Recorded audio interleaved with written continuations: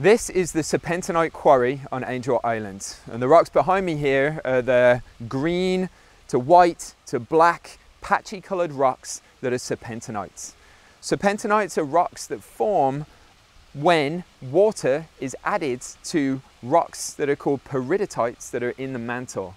The water chemically reacts with the minerals that are inside the peridotites and changes those minerals into serpentinite minerals, and then the rock overall is called a serpentinite.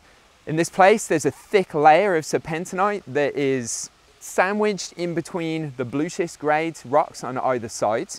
And what we can see in the serpentinite here is evidence that there has been tectonic deformation of the rocks. And the way that we can tell that is because the rocks have this tendency to fall apart along certain surfaces that are inside the rock.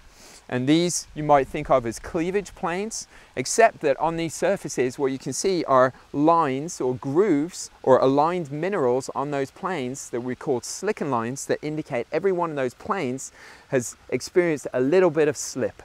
And what we interpret then is that this entire sheet of serpentinite here represents a shear zone, and that there was relative motion across the shear zone, and that relative motion caused deformation at the centimetre to millimetre scale throughout the entire thickness of the rock.